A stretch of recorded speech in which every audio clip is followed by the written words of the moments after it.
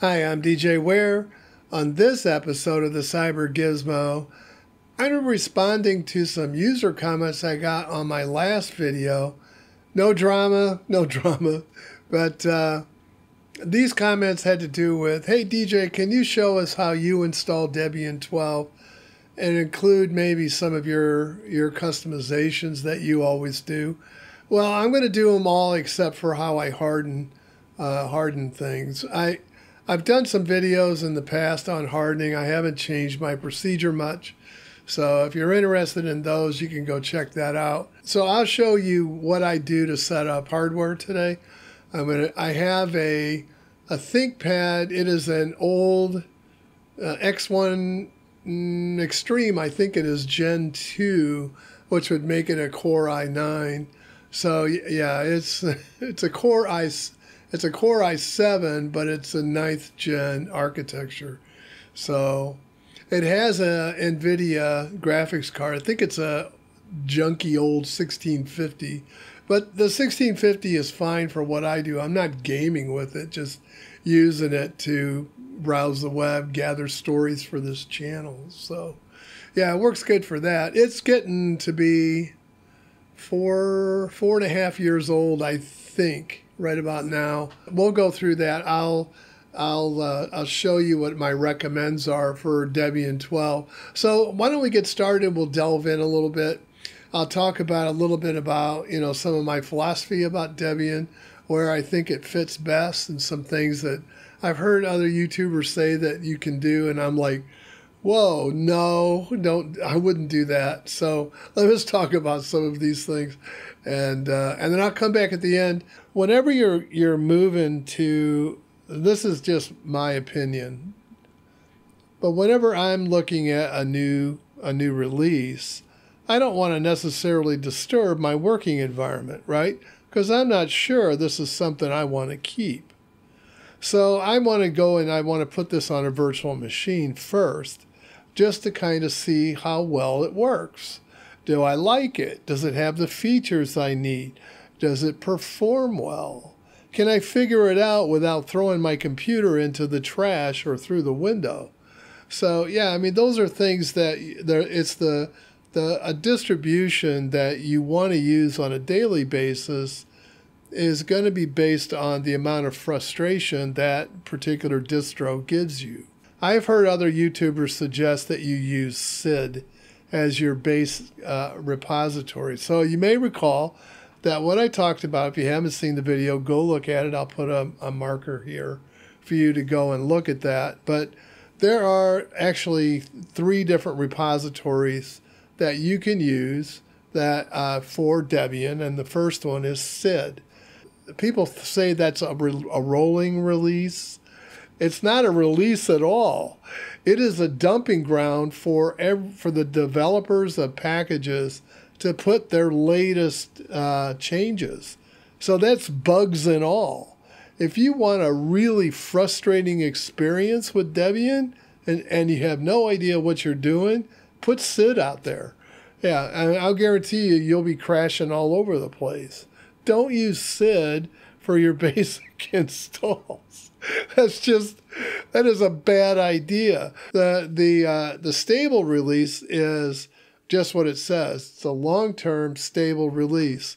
So, I mean, I always hear this comment about, well, those packages are really old.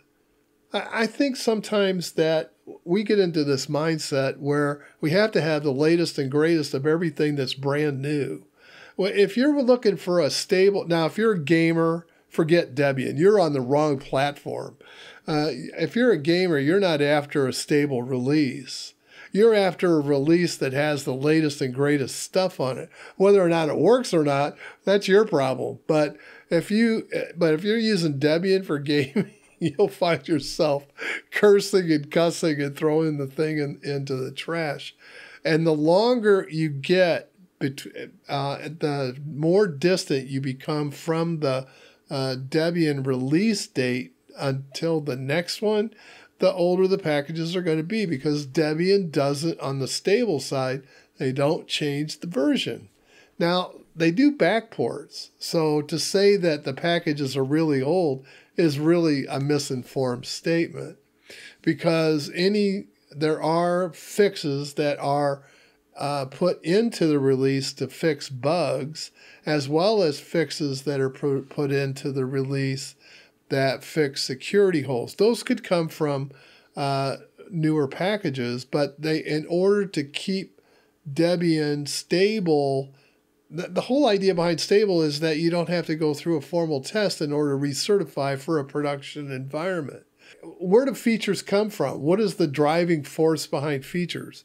Usually it has to do with trying to compete with another package that has similar capabilities. So it's kind of a one-upmanship that takes place there. It isn't always because it's coming from the user base on features that the user base itself wants. Now, hopefully that does happen a lot of the times, but not always. So yeah, we get into this rat race of adding features that no one gives a crap about or will ever use. It fills up the application program space, starts using more memory, more processor, more graphics card use. Yeah, it's called the hardware drag. In the commercial world, they use software, and you can look at Apple and Windows, Microsoft Windows. They all do this. They all do what's called the hardware drag. You probably noticed that in Windows 11, where all of a sudden Microsoft obsoleted most of the old hardware out there in order to run Windows 11. The reason for that is to sell hardware.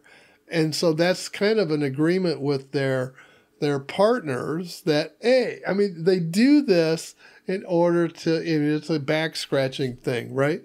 So yeah, I'll scratch your back, you scratch mine, and then together we make money in the business. Where do we begin? Where do we start? Well, the first place to start is with the Debian website itself. So let's go. I saw some comments that somebody was saying, I don't know where to go to download the packet, to download the installer. Okay, well, it's right here in this giant download. See this right here? It says download Debian operating system. That's probably the first place you should look. And then up here in this small text, they say, thank you for downloading. This is Debian 12 codename Bookworm, and this is the net installer, which is the net installer means that you have to be able to install this with a machine that's connected to the internet, because the packages are not going to be in. There's some packages that are there, but they're only the core applications that you need in order to boot, get things up and running, partition the hard drive, and get it ready to receive a payload from the Debian installer.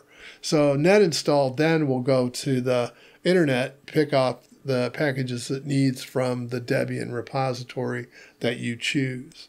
So the first thing we want to do is download net install. And there's my two packages. Let's see what we end up with here.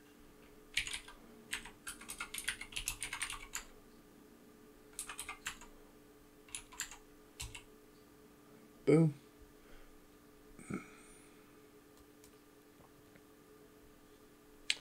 Debian 12 should start with a B4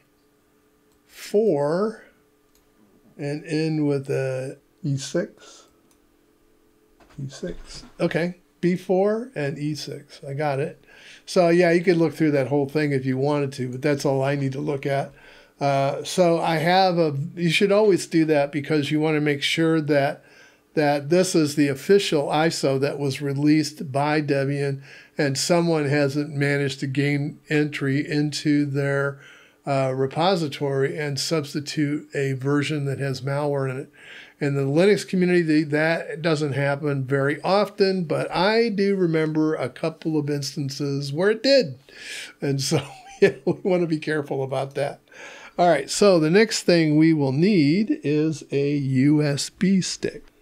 Okay, so I'm going to put my disk in here, and there we go. It's an old Tails disk, so we'll go ahead and that should be fine. You can just do a copy if you want to the raw device SDA. Remember, and well, let's just go ahead and try that and see if it works.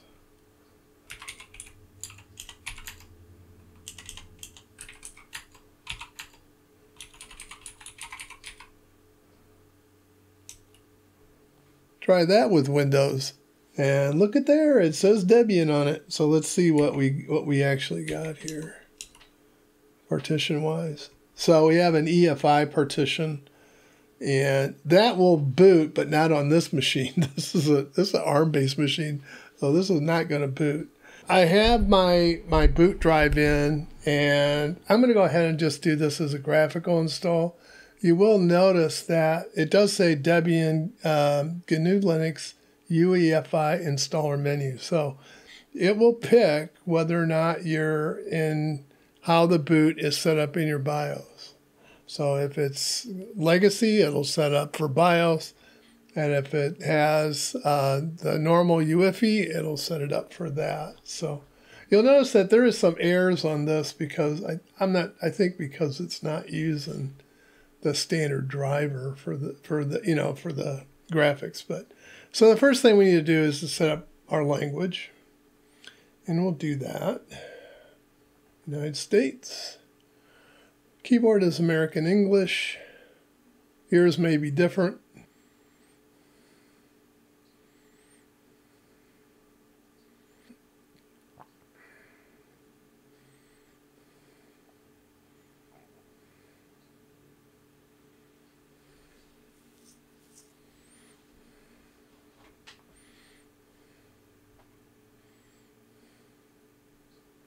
So because this is a net install, it has to configure either the Ethernet or the Wi-Fi. So I have to set up my Wi-Fi environment, and I'm not going to do that on camera. Sorry about that, but I'll be back when I get this installed. All right, so I put my my passkey in, and it's attempting to connect with the various pieces. As long as your driver is discovered, you may run into some issues with this. So I'm going to go ahead and set this up.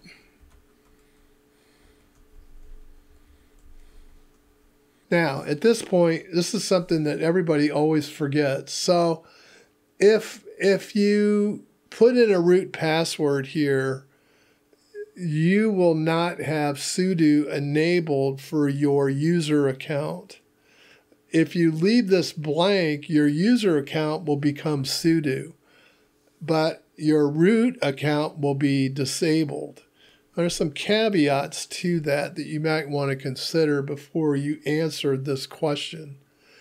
If you boot and for some reason your system, let's say that it's going through the fstab file, and it cannot mount one of your drives, it will attempt to go into single user mode to allow you to fix that. So you can go to your console, and then you'll have a shell prompt that you can use in order to fix the problem, whatever it is with fstab, or whatever problem that you have on the system. It gives you the opportunity to drop in single user mode, and that means you'll have to be root. However, if your root account is disabled, it will fail. And now you've lost one of your mechanisms that you can use in order to recover from a systems error, which I always think is a dumb idea. But okay, so here's my rule that I always follow. If this is a server, disable root. No matter what, disable root. Because chances are, if you got a server failure, that's a different problem, and you're going to have to take it out of service anyway. So, yeah. Okay. There is ways to recover from it, by the way. But so just remember, by entering this password, I do not have sudo on my default account. I just like to have that option. Normally on a server, I would disable root, but not on a workstation, because you're probably going to have, multiple drives that you're going to be using. So, all right, and we'll set up our time zone. It's going to detect our disks. This is asking me, do you want me to shove over one of them? Because both of the drives in this machine have operating systems on it. No, I want you to use the entire disk. The one I currently have in use is the 960. So I'm going to put this on the other drive. And we'll do it all in one partition.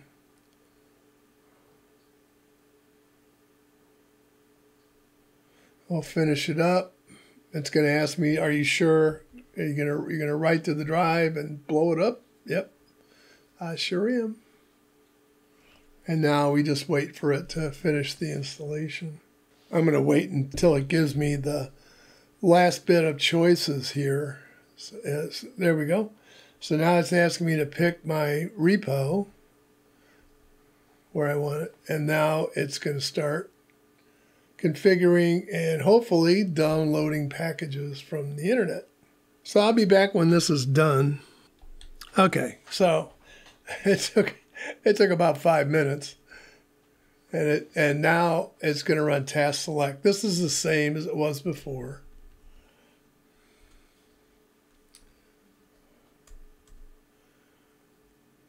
And this will take quite, well, yeah, this is going to be quite a while. I'll be back when it's ready to reboot. You've seen this before. Okay, it's finishing up now, so I don't know. It might take a little bit to do this, but probably not too much longer. Even with the Wi-Fi being so slow. Nope, it's not set to UTC, nor do I want it that way. Okay, so we're done.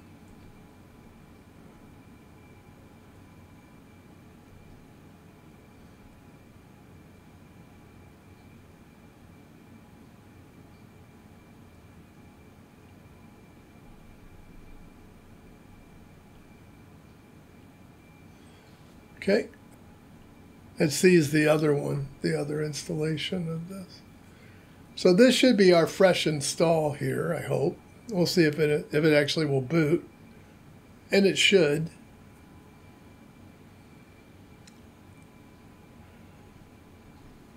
It's putting the password on the other display, and I'm going to the display and turning on mirror.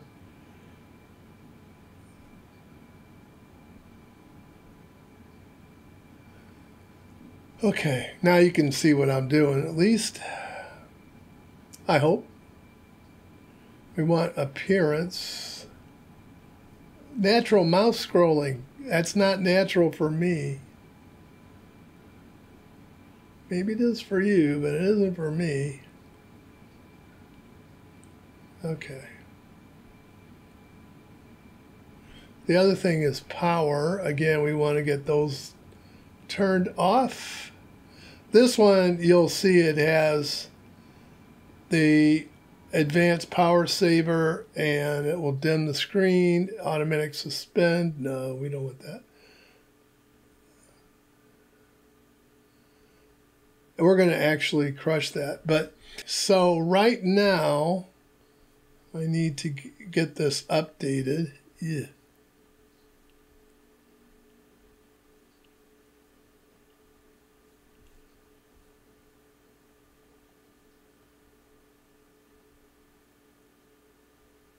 I'm kind of surprised that there's an update, actually, because normally that's all taken care of. Oh, yeah.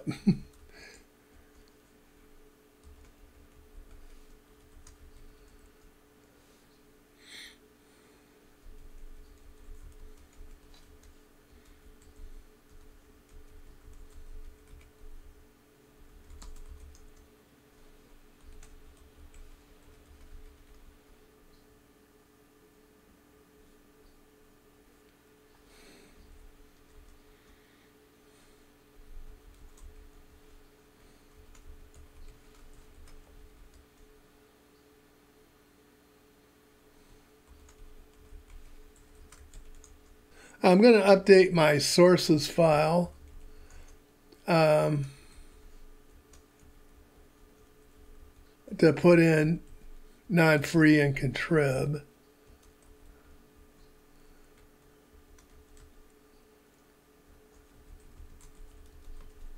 And then we'll go ahead and refresh our packages.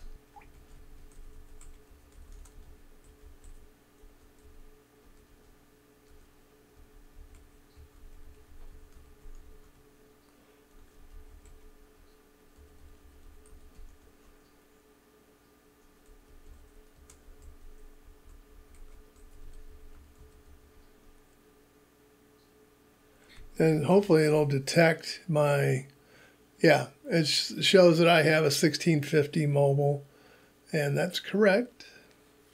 It says that all drivers, and then it's recommending that I install the NVIDIA driver package. But before we do that, there's a couple of things I need to do.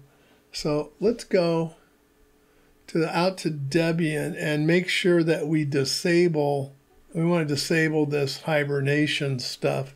So there's actually a wiki page that goes through the suspend process, because on Debian it actually works. The first way you can disable it is by masking off the suspend services.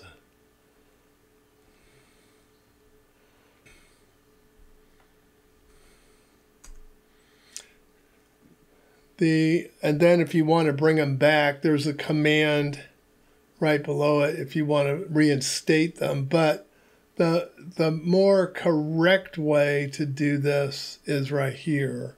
I'm going to go ahead and copy this. And what it wants me to modify is, I'm going to go over to System D, and it's telling me to go and create a file in sleepd.config. Well, I don't have that. And which I could create, but the configuration for sleep doesn't even bother to read that. So, there we go. That'll work. I'm going to go ahead and just clean this out. And then we'll paste in what they gave us. And you'll notice that the one that was in here previously was a lot longer, but this is all I need to prevent this from suspending. So yeah, the automatic suspension is fixed. It also won't suspend if I close the lid. So yeah, it'll continue to run. All right. So we've got that part done. We did the NVIDIA check on the detect. And now I need to get a couple of things. When you install the NVIDIA drivers, on some systems, you have to go to the NVIDIA website, download the drivers for Linux, and then put your system into single user mode, run the thing, and then bring it back into multi-user mode and fiddle around with trying to figure out how to get the Nuovo driver to be disabled. Well, you don't have to do any of that with the NVIDIA drivers on Debian. You can just do, so the first thing I want to do is, it is a DKMS driver, so that means there's modules that are going to get created.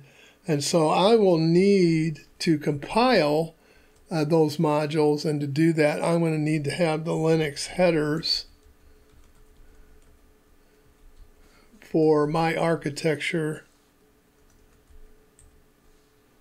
which is AMD 64.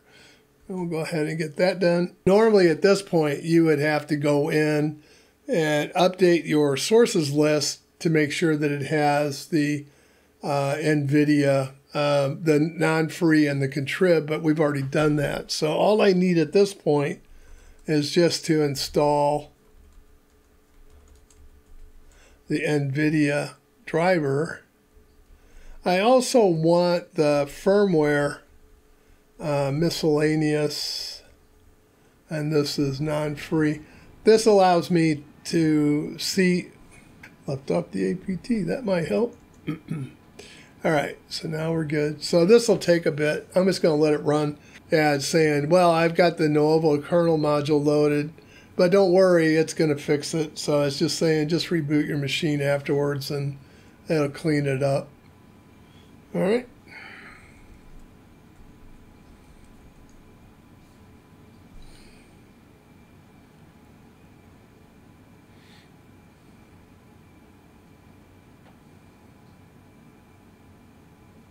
Looking good so far. Okay, that looks better. All right, let's take a look.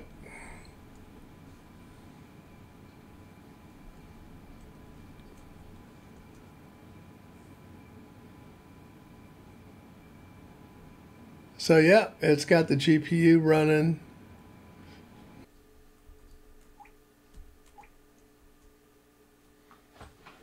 This will probably be tied to the frame rate of the monitor. Yep, it is.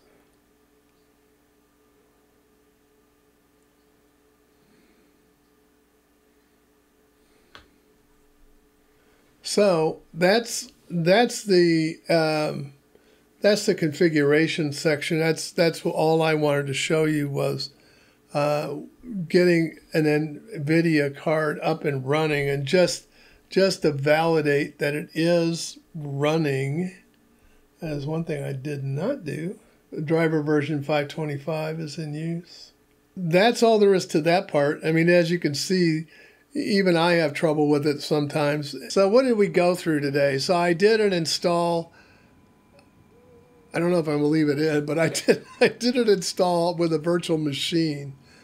That's typically how I start out when I'm working with either a new distribution I haven't used before or a distribution that's a new version, because I don't necessarily want to just throw this into my mix and then mess everything up for myself on what I'm doing going forward, right? So one thing you'll notice on this is that you won't see me installing a lot of applications. Well, why is that? Why aren't you installing applications? I don't do things that way. I have all of my applications set up through Chasm. It's free and it's all driven off of Docker, where you can have your individual applications get launched under Docker. They're kept on a backend server.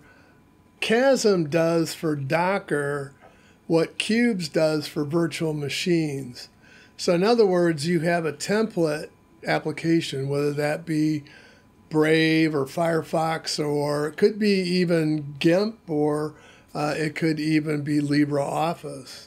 But those template applications, they copy over, they come up, you do your work in them, and when you're finally done and you shut down, everything is destroyed. So if you want to save your work, you have to save it offline. Otherwise, it's gone. Otherwise, your work is gone. So yeah, but the idea behind it is that it doesn't leave anything behind. There's no trace. It's just nothing to track, nothing to look at. It's all gone. There's a number of things that you can do with it. You can even bring up entire distros in it. Alpine will launch. You can put Ubuntu up on it.